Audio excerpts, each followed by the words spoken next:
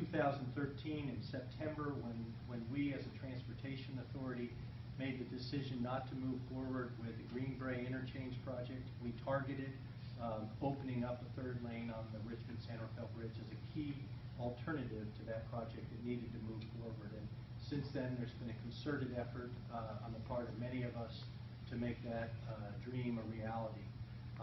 It's been a coordinated effort. I'm pleased to say that we are working very closely with Contra Costa County. They're a critically important partner. We're also working with the City of Richmond, in whose jurisdiction the Contra Costa side landing for the bridge occurs, and they have long-standing issues related to bike and pedestrian access in that area that fall into the challenges that we face with this third lane on the bridge.